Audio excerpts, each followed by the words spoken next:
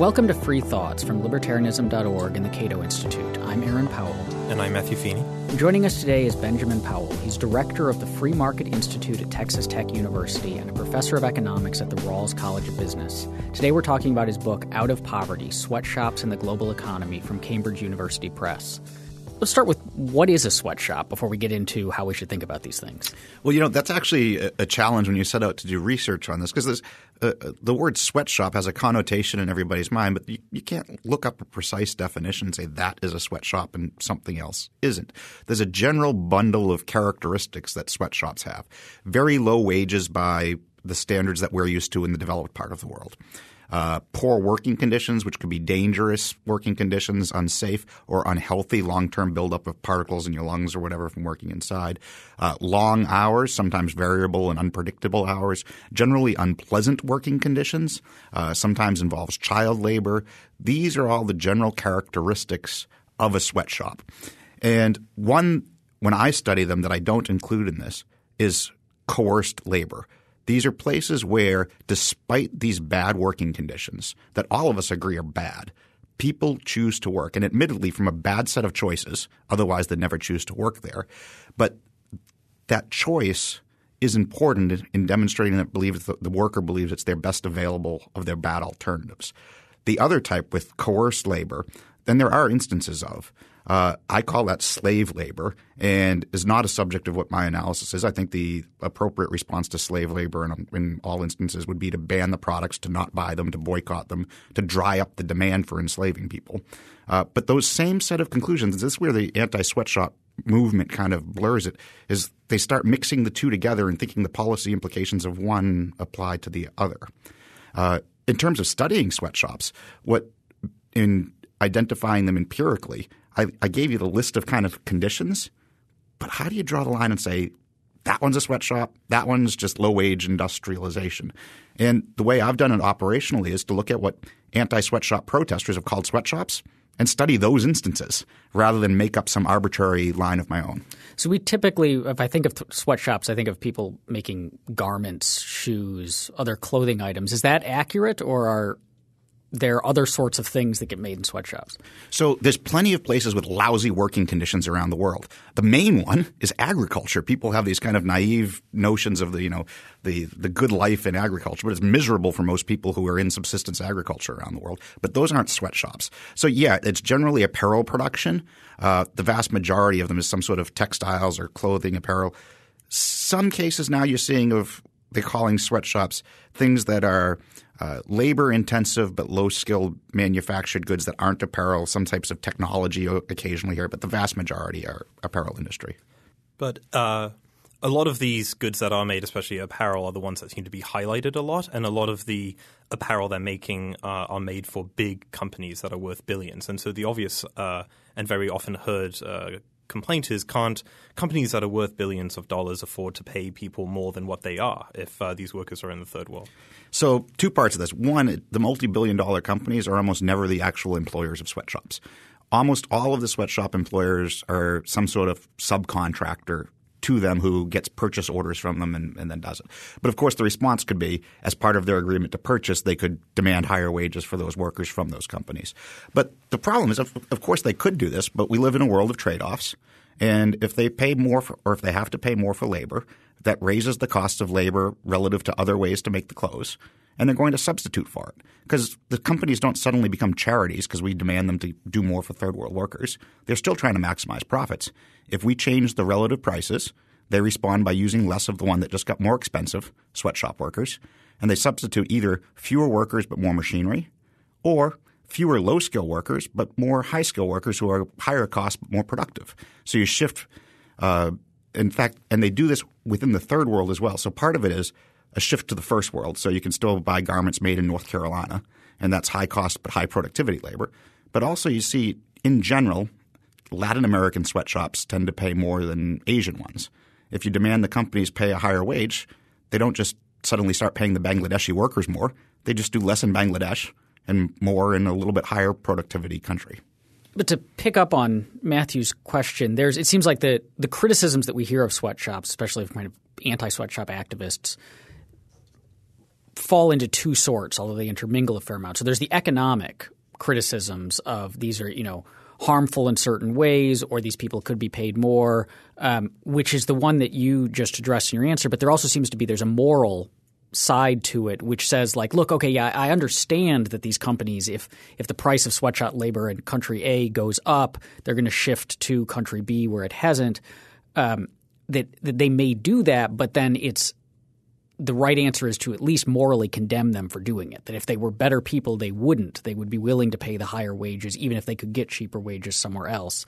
And so is there something to that side of the argument, or is that getting it wrong as well? Yeah, I think that's getting it wrong as well. So I think the moral arguments are important. I think economics without philosophy can do great evil, and I think philosophy without economics is just daydreaming. What we need is to put the two together because economics puts limits on our utopias. And what we have to understand is by interacting and trading with these people, it creates more demand for their workers, which if these workers are voluntarily choosing the job, demonstrates it was better than their other alternative. We've actually helped make their lives a little bit better. Now, what I've encountered some philosophers and business ethicists who say is they'll say, well, we don't have a general obligation to help the world's poor, but we do have an obligation for anybody we interact with to interact with them on terms that would be respect their humanity or something like that. And that's all well and good, but if that means we interact with fewer of them, more of them are left in more extreme poverty. That's a trade-off. And without philosophy, we don't know whether that's a good trade-off or not, but the economics tells us those are the costs and benefits. And I think most people who aren't philosophers anyway, when they realize that you could help some people more than what philosophers tell you is morally required less than what they say is morally required, but more than would be helped otherwise, most of us would say that's a little bit better for those people. Well, so I want to follow up on that by asking about the conditions on the sweatshops compared to the geographic area. So sitting in Washington, D.C., the sort of conditions in a Bangladeshi sweatshop look bad and are bad. But why would someone choose to work in a sweatshop when there are other alternatives? Are these jobs really much better than the alternatives? If someone in one of these sweatshops doesn't work in a sweatshop, what are their other choices? Yeah, so the main one of not working in the apparel industry or low-wage industrialization in one of these countries is working in agriculture and often subsistence agriculture. That is the main alternative. And what I've found when I've studied sweatshops is I've looked at the cases of the wages paid in these third world sweatshops, and then I've compared it to the domestic living standards there, where there's sizable chunks of the population living under $2 or $1.25 a day. And these sweatshops in every country, the average sweatshop pays more than the $2 a day standard. Even Bangladesh, that's the one that's been in the news the most. The average Bangladesh sweatshop that has been protested in the popular press pays more than $2 a day. But yet sizable chunks over the time period studied, more than half of the population of Bangladesh lives on less than $2 a day. This brings up something I've wondered about when people are talking about sweatshops that, we say like, okay, well, they're making $2 a day, say, at the sweatshop. And that to us living in the United States sounds like a terrible, unlivable wage. And so it must be bad. How much of our sense of badness is based on just not understanding differences in cost of living in these countries? Like is $2 a day, even if it's higher than the average wage, is it still a pretty bad wage that doesn't support a decent quality of life in Bangladesh? Or is it actually like a pretty good wage even by their standards? Yeah, no. Compared to how other people live in that country, it's a higher wage. But compared to anything that we'd call a decent standard of life, it's not. So, yeah, of course, $2 buys you a lot more in Bangladesh than it does in Washington, D.C. But it doesn't buy you enough that I think any decent person in the United States would look at that and say, that's a good standard of living for that person. The point is, it's a better standard of living than the alternatives that exist for them. So unless you're proposing an alternative that gives them better, you don't want to take away the option that's the best they have. So I'm wondering if you could address a criticism that I often hear about sweatshops when I express free market sympathies, which is people might say that free markets do provide benefits, but only under a certain set of conditions, and those conditions do not apply for sweatshop owners. It can't reasonably be said that they have access to all the right information, that it's really voluntary. And what's your response to those kind of criticisms? Yeah, so there's a whole line of what I call kind of left libertarian-ish critics of sweatshops, and I think they're all a little bit misplaced because they don't offer a viable alternative. So the one that I think I agree with is that they'll say that these sweatshops aren't purely a product of a free market. they're the product of past injustices. So we've had colonialism in the past that screwed up the institutions of these countries. So these countries haven't supported economic freedom the same way, so they haven't developed. So now this is the best available alternative to the worker. To that I say, yeah, that's true. There's lots of actually, in fact, we in the United States have suffer all from injustices of the past as well. The question is, what is the alternative you're offering? We can't go back and undo history. We're not actively responsible for their impoverishment now. Them not having good institutions is on them. We can interact with them on terms that make them better, and that's better for them than us ignoring them. But this left criticism of it's not purely a product of the free market, I think is just it doesn't offer them a way out. And there's another aspect to it, and this is not a criticism of the sweatshops per se, but it's about the background injustices is what I'd call it that lead to them accepting these employments, is that you'll find cases where it's not like the sweatshop who's gone in and tanked their other alternatives. But let's say you have – and this has happened in Indonesia – people who live in the forest there who have an indigenous way of life, and it doesn't look like a high living standard to us, but it was what they were choosing. And then the Indonesian government sells what we might think of as their justly homesteaded land to a logging company who comes in, clear cuts it. They can't live there anymore. Now what do? They go to the city. They need employment. They work in a sweatshop. It wasn't their best alternative until you took away their best alternative in their mind. And I think we as free market types should justly condemn the government giving away what we'd call their land to a logging company. But that doesn't make the sweatshop the exploiter. It's – if we're thinking about it in terms of they were a ship at sea. Somebody came along and torpedoed them. Then the sweatshop is the lifeboat that showed up. But that lifeboat isn't what torpedoed them. We can condemn the torpedoing while simultaneously endorsing the lifeboat. I'm curious about the history of these things because you often get the sense that these are a relatively new thing or that they're somehow dependent upon kind of modern capitalism. The sweatshops that we talk about are you've got a large multinational corporation that wants some sort of product for very cheap and so therefore sets up or subcontracts with these new sweatshops to make this cheap product. So has that always been how it is? Are they relatively new? Do we have a history of sweatshops, say, in countries outside of the ones that we typically think about? Yeah, I know of no country that has a high living standard today that's not just rich off oil, let's say, that hasn't gone through something like a sweatshop stage of economic development. In fact, I grew up around this. I grew up in Haverhill, Massachusetts, in the Merrimack Valley, and I did my undergraduate at University of Massachusetts Lowell. My hometown, Haverhill, was referred to as the shoe city for its 19th century shoe production.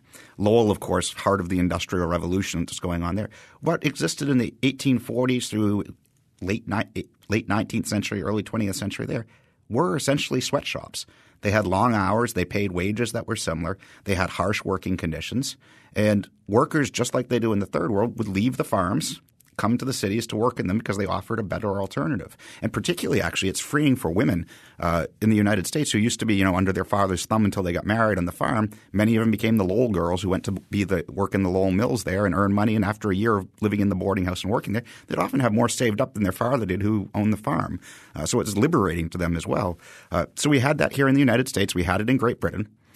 But in Great Britain and the United States, to go from what I'd call a pre-industrial standard of living to something that we might call post-sweatshop was a period between 100 and 130 years, 150 years maybe.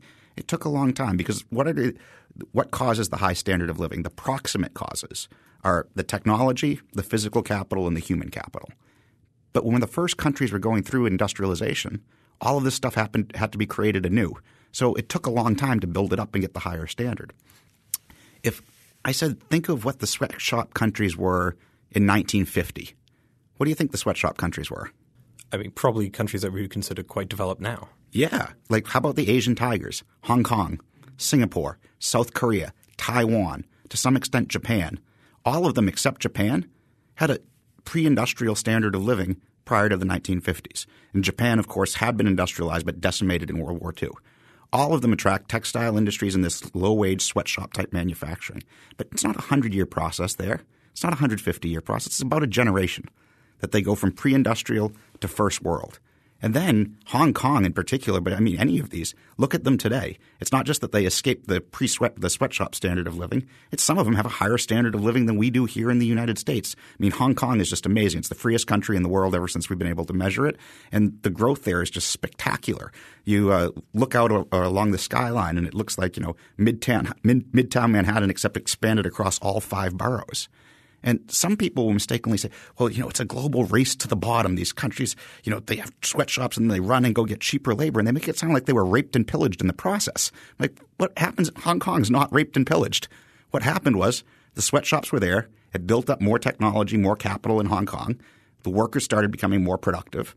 As they were more productive, their physical labor was more valuable in other industries. So people bid them out of the sweatshops.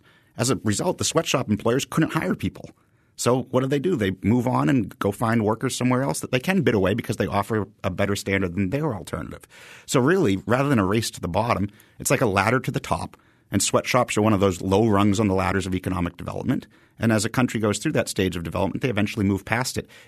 Now I said proximate causes of higher standards of living, if your underlying or fundamental causes of development are right. And that's private property rights, rule of law, large degree of economic freedom. When you have those, the sweatshops come in and are a very quick stage of the economic development.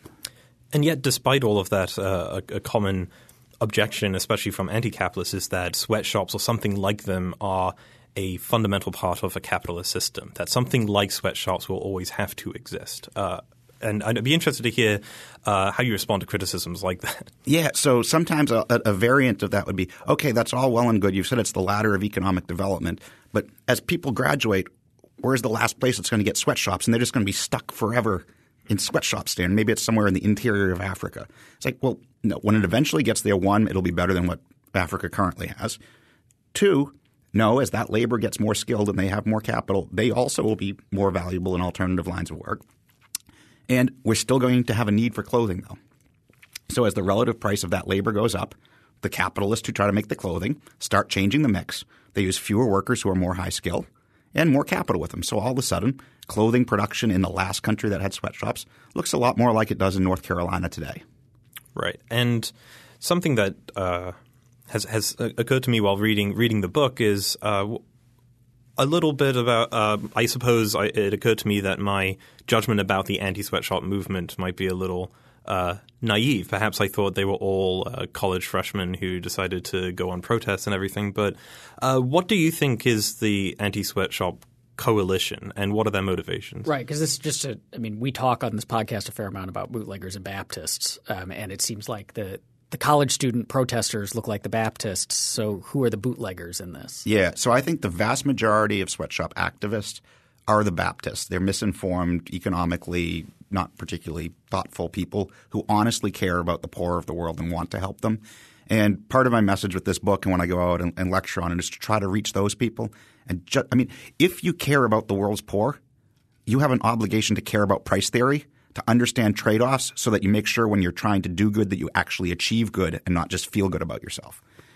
Then there's the bootleggers part of this. And actually that's where the student anti-sweatshop movement really got their start. That's the labor unions in the wealthy parts of the world. And in the United States, AFL-CIO and Unite, a garment workers union.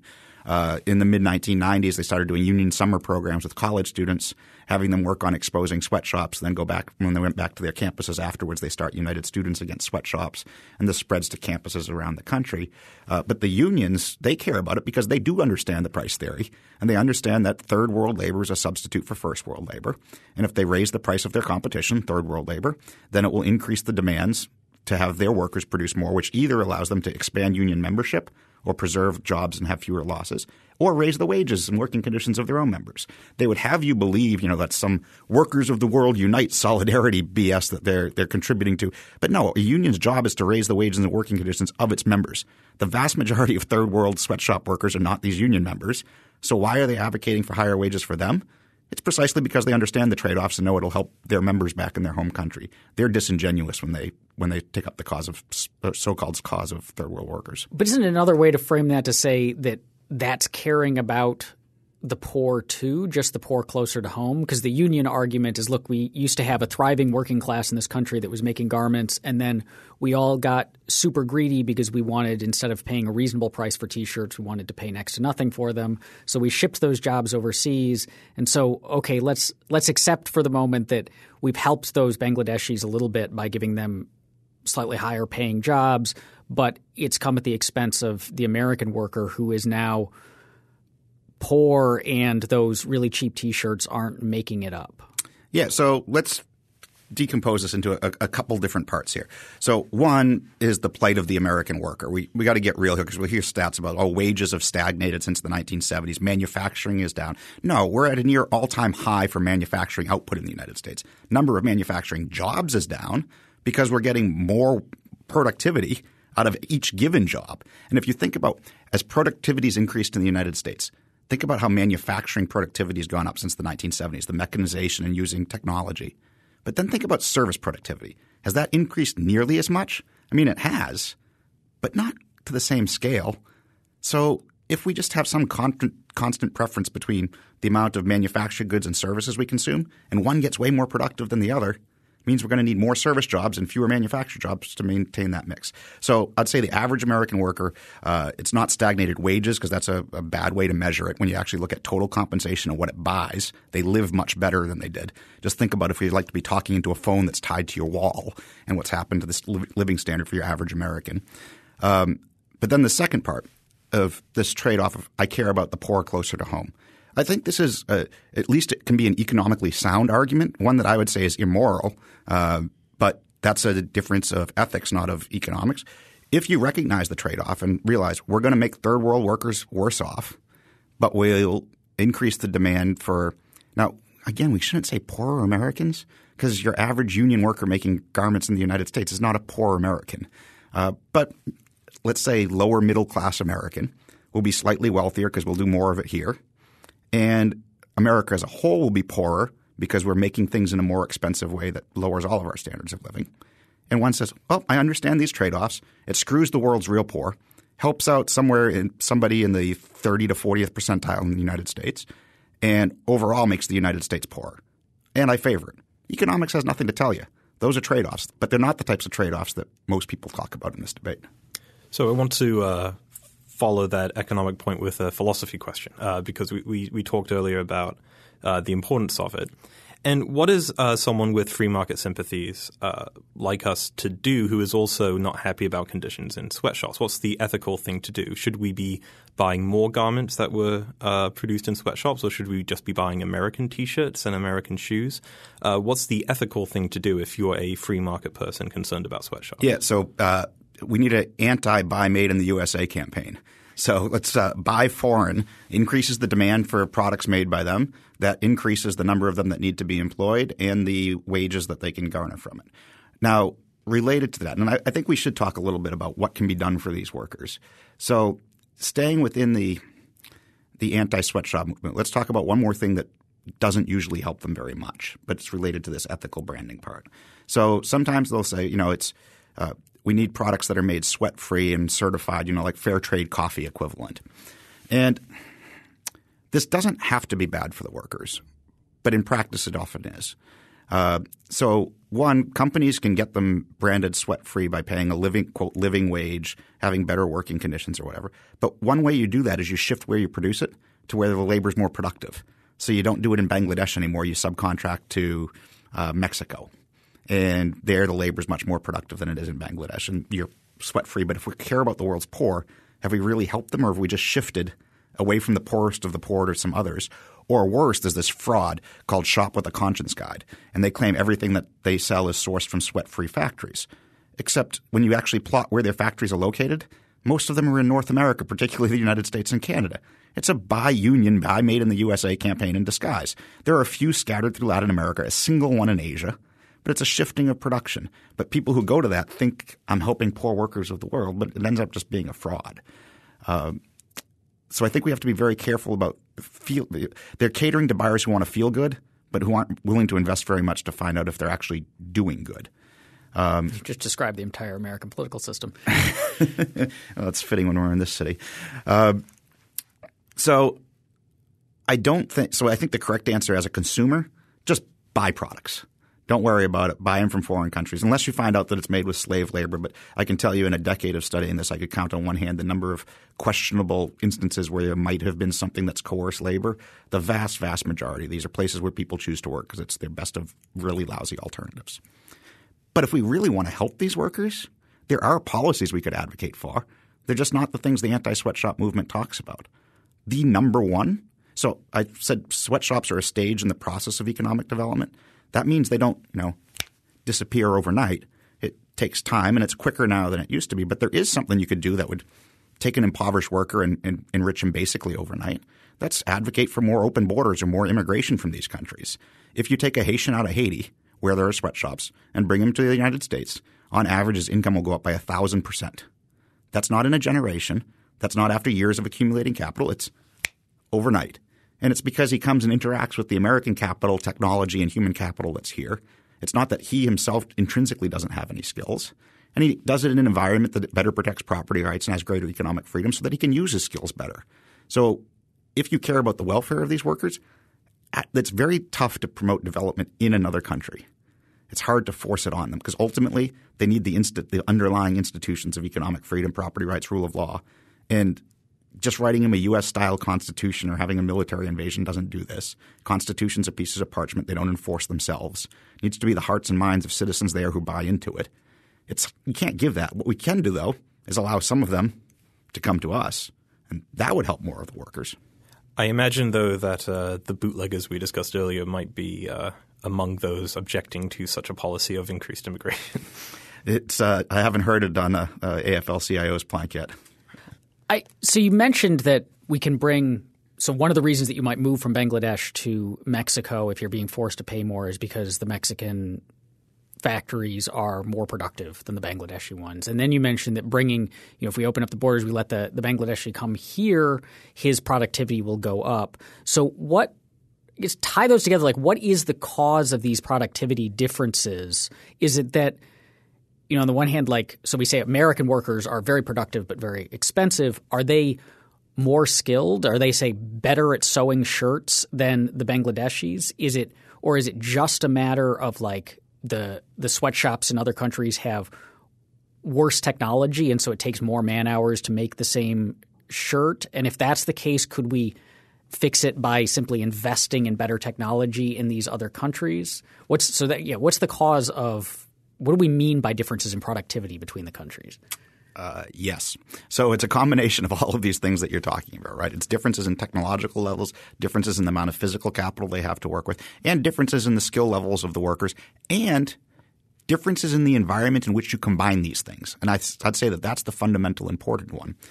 So in a lot of these poorer countries, you're operating in places that don't have a rule of law, that don't have secure property rights, that have all sorts of restrictions on your economic freedom. And as a result, your cost of doing business is a lot higher, i.e. the worker's productivity for each dollar invested is a lot lower. If you have to worry about how many government officials you pay off to get it out, if you have to worry if your profits might be inflated away, if you are restricted into how difficult it is to set up a business, only one big one comes to town instead of 1,000 flowers blooming. All of these things, the magic recipe of how to mix the stuff together, the pricing, the relative prices, that's what coordinates an entire economy, are messed up in these countries.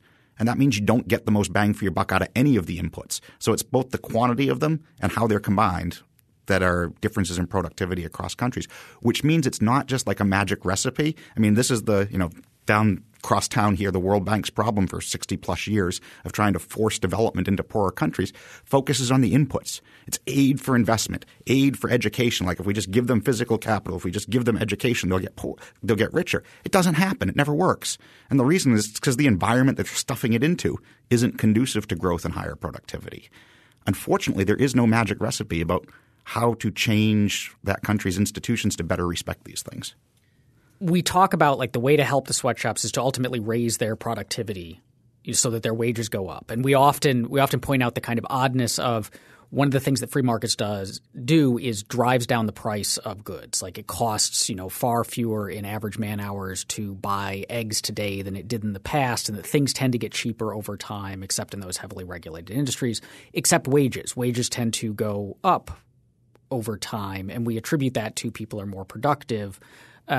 But sweatshops seem to be running in the other direction. Like if it's the fact that the, say, American worker is way more productive than the Bangladeshi, then why are countries paying Bangladeshis when they could be getting much more productive workers elsewhere? And is there kind of a tipping point, where like it's suddenly they're so – no matter how low the wages are, their productivity is so poor, or no matter how high that we don't want to hire them, or no matter how high the productivity is, the wages are so high that we can't earn anything? And do we need to be aware of where that tipping point is as we progress?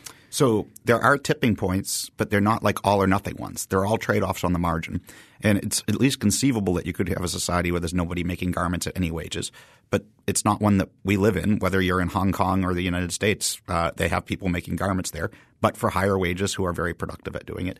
And for a company who's, let's say, subcontracting things to be made and they have the choice, they might pick high productivity, high pay, high cost U.S. or low productivity, low cost Bangladesh.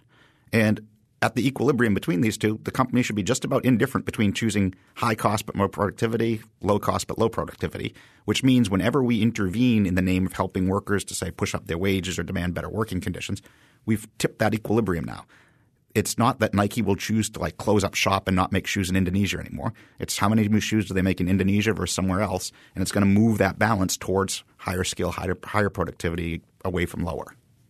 What do people who work in sweatshops think of let's say the Baptist side of the anti-sweatshop movement? Like are they when these college students, that go overseas and say like, we're going to help you, say, are the sweatshop workers saying, yes, please help us, we applaud you, or are they grumbling, or is there like an anti-sweatshop movement among sweatshop workers?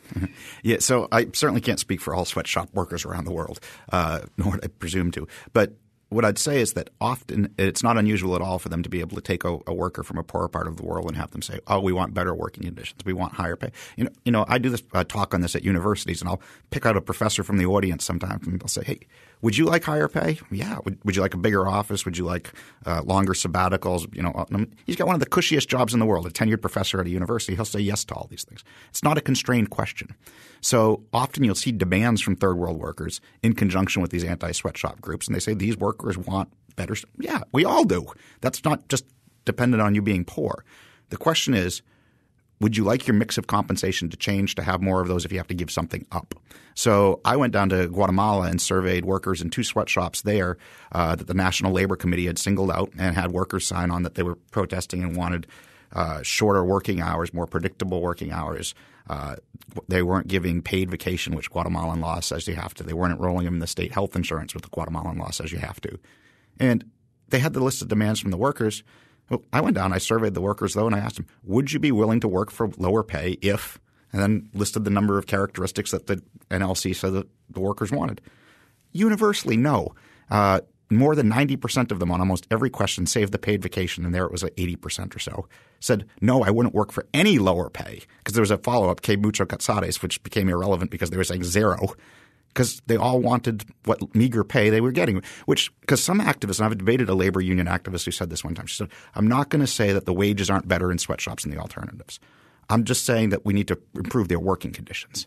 I'm like, well, the two are related because the employer doesn't care. They care about total compensation. Wages plus whatever other compensation I have to give you. Employees do care. So some of them would like higher pay. Some of them would like better working conditions. An employer has every incentive to get the mix right in line with their preferences. Otherwise, they're paying workers more than the workers value it. They could reshuffle that and make better profits. So when we see the conditions as they are, it's constrained by the overall productivity and compensation the employee is going to get, that they want most of it in pay. And if you think about it, all these other things are normal goods. You demand more of them when your income goes up. If you're desperately poor and trying to feed, clothe, shelter your family, you want the vast majority of your meager pay in money. And that's exactly how employers then provide it. So are you optimistic about the future of the Guatemalans that you interviewed or their children? So I mean, after studying this for a while, what can we expect from the future of sweatshops? Should we be optimistic about the conditions and wages? So let me separate out from – you asked Guatemala specifically. I'm very mixed on. Guatemala has a wonderful university, the University of Francisco Maraquin, where they study the principles of classical liberalism and educate the intellectual elite of that country. And I'm optimistic on that. But at the same time, as long as the U.S. maintains its war on drugs, it's just disaster for Guatemalan institutions there. It's hard to believe that they'll have something that resembles the rule of law and good property rights while we have a war on drugs from the United States that's screwing up Central America and Guatemala in particular. But taking it as worldwide sweatshops, yeah, I'm very optimistic. For some places, they're the crutch that's currently the least bad option, and a place like Bangladesh doesn't have great prospects of increasing economic freedom in the near term probably. But for a lot of them, they're just a stage of the development where they're improving their property rights and institutions. I mean, take China and India, right? In the last decade, we've seen more people escape extreme poverty than any other time in human history. And somehow Pope Francis seems to be missing this when he talks about capitalism and the world's poor. But in sheer numbers, we're seeing more of them escape it. And what's happened now? Is China purely capitalist? Of course not. But in terms of its economic freedom, it's made huge improvements from 1980 to now. And what we find is not only is a good environment of economic freedom important, but just improving it from whatever level you start at does a lot to increase your growth and get people out of poverty. So I think as we look around, more genies are going to get out of the bottle where more countries have become more free, and that this process will lead to sustained development that gets them out of poverty.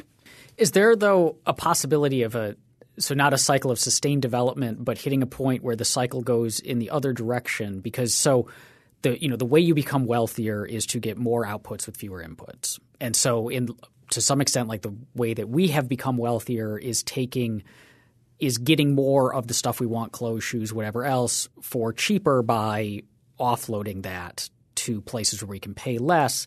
And then so we've gotten wealthier because of that. They have gotten wealthier because we have basically funded their industrialization.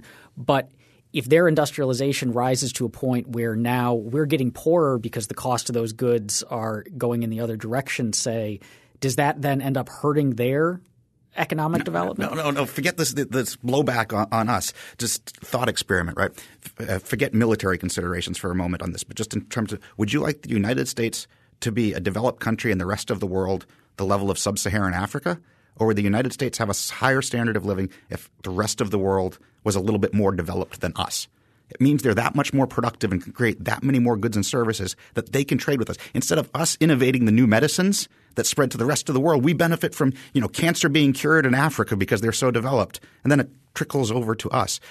As these other countries get more productive, sure, the cost of making clothing goes up relative to their ability to produce other great things that we would like to trade with.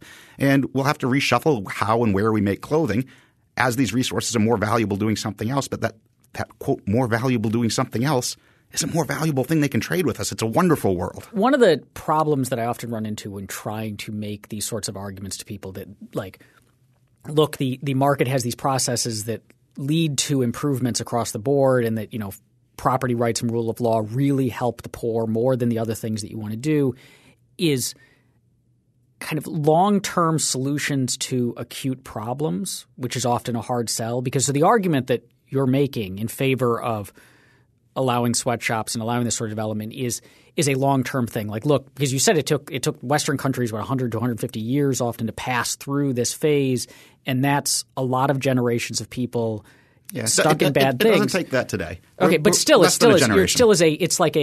not only a longer term than like I'm going to make a law right now that's going to increase your wages on January 1st, but it also is kind of a dispersed and nebulous process. Like, look, if we let these things happen and we basically leave stuff alone, which is what we often free marketers advocate, then over time different people doing different things will lead to a process that will improve things, which is often when you're either someone who's hurting right now, right, or you're someone who deeply feels the pain of someone who's hurting right now, saying – trust us, things will get better is like a harder sell than the even potentially harmful but promised like, look, if you vote for me or if we change this one thing or we institute a minimum wage or whatever else, I can fix it right now. And so how do we, as we're making these arguments to people, is there a better way or how can we sell that kind of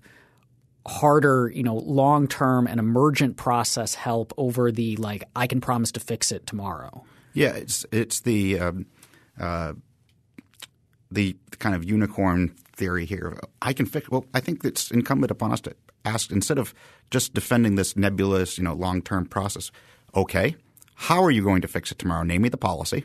Then when you do, let's use economics. Let's think about cause and effect, and we can identify the trade-offs. And invariably, unless their immediate term solution is offer them a visa to the United States, what we find is that their intended interventions will often make the workers worse off in the short run and also impede the very process that would increase productivity and raise them over time. And so it's – as I've done dozens of these debates at universities, and I have an opponent, and I just keep shooting down each of these things that gets tossed up. And then we're left with, at the end, process of development, migration, maybe a little bit of ethical branding if it were done more intelligently, and free trade. Trade with them more freely. So if the arguments in favor of – we won't say in favor of sweatshops, but in favor of markets in this process are this strong, and the economics is this clear, and we're not talking – I mean this isn't – you're not presenting fringe economics to us. I mean you're applying basically textbook economics to the situation. Then why do so many people disagree? Because the argument that you're making is, I'm sure, not very popular on college campuses. It often comes across as cold or uncaring or even immoral to a lot of people. But if the arguments are so good, the data is so clear, why don't they agree with you? Yeah, so this isn't a fringe economics thing at all. I mean, that far-right libertarian economist Paul Krugman wrote a column in 1997 called "Bad Jobs at Bad Wages Are Better Than No Jobs at All." So the vast majority of economists who think about this issue are pretty much on my side on it. There are fringe exceptions, and I debate them. And usually what they'd say is textbook economics doesn't apply. And then they'd offer reasons for that. And I've gone through this debate with them in journals and other places arguing actually the different mechanisms they're identifying don't undermine textbook economics, and we end up right back at supply and demand that we were thinking about at the beginning. But that's not the majority of people who don't find this argument persuasive or who just haven't heard it. Most of them haven't heard it, or they're not educated in economics to think about the trade-offs. So they favor policies that feel good. I actually find when I give this talk on the majority of college campuses, your average person in the audience when I start probably has a negative feeling about sweatshops but hasn't made it part of their worldview or whatever. And when I start talking about these trade-offs, their opinions move a bit. For your hard, dedicated anti-sweatshop activist, it usually just makes them feel really uncomfortable because they don't have good arguments against it. But it's damaging their worldview, so they kind of dig in their heels and get upset. You're probably not going to change that person's mind by laying out the logic, at least in the short run. If they really care about the workers, they'll study, they'll work harder, and then probably change their views or come up with the unicorn that I haven't seen yet. And presumably that's not a phenomenon just isolated to sweatshops. It seems like mainstream economic views are not widely held in many college campuses. Related to sweatshops, just minimum wage and what we see people around the country react to in that. And they pick out, one study from the mid-'90s that said one thing that they liked and ignore the mountain of evidence that says something else, including just the basic price theory. This is the life that we lead as economists, is often finding that the general population has no interest in hearing you tell them about the trade-offs that they wish didn't exist. Well, then let's close by asking about that, because you've done a few videos at least for Learn Liberty, which so you're popularizing economic views, presenting them to non-academic audiences. So if economists are not being listened to, is there something that economists or even just us non-economists who are in favor of this economic free market approach, is there something we're doing wrong to get these ideas across? Are there ways that we could improve how we can communicate these ideas, not just about sweatshops, but about these economic principles in general? Yeah, I'm sure the vast majority of economists are boring and turn people off, and maybe people have already turned off this podcast from me. But I think in general we could do better at trying to relate to normal people and talking about real-world issues instead of playing with mathematical models that have little correspondence to the real world and kidding ourselves that it's advancing science. So if more of us were doing more to reach out to people, I think it could help. But ultimately it's a question of whether people want to hear as well, and I'm not sure I have any great advice about that. Free Thoughts is produced by Evan Banks and Mark McDaniel.